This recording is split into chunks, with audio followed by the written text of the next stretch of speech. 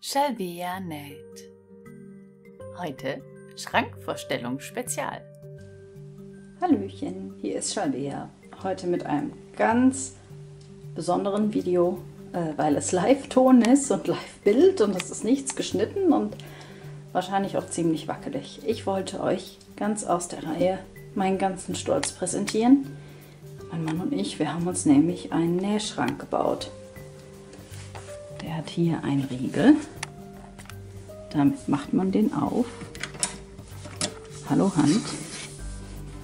Und dann kommt man hier Stückchen für Stückchen in das wunderbare Reich meiner Nähmaschinen und allem drum und dran. Und das da ist eine Tischplatte. Und in der nächsten Aufnahme zeige ich euch dann, wie das Ganze fertig aussieht. Und da ist das Prachtstück offen und fertig aufgebaut. Ihr seht, ist die Platte jetzt unten. Da ist das Tischbein, was eben noch oben dran hing. Ja, und jetzt ist das eine fertige Werkstatt. Wir haben hier oben, ich gehe da mal eben näher hin, haben wir unser komplettes Arsenal an Scheren und allem, was man so braucht.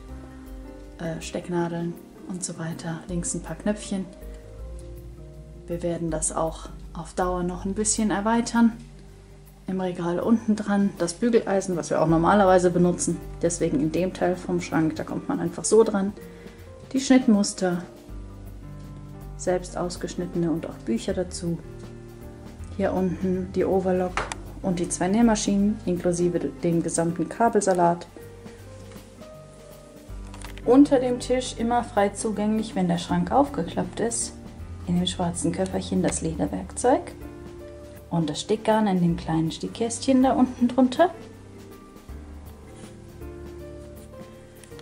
Und hier jetzt noch im Ruhezustand die Bänder und alles, was wir in Applikationen haben, die Leuchte, die wir extra dazu haben, und hier unsere Garnauswahl.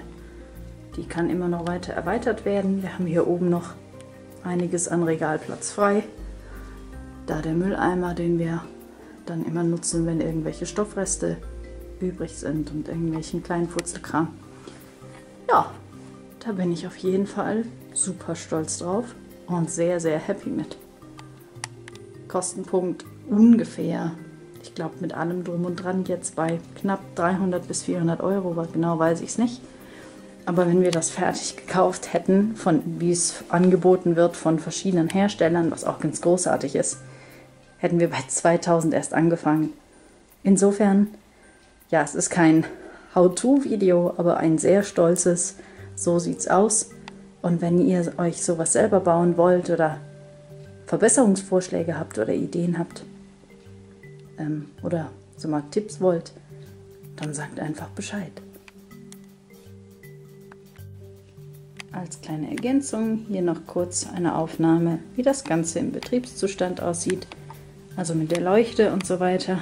Das heißt, das nächste Mal, wenn ihr euch ein Nähvideo anguckt, was nach diesem hier veröffentlicht wurde, ist es sehr vermutlich an diesem Tisch gemacht worden. Ich freue mich auf eure Kommentare. Bis dann!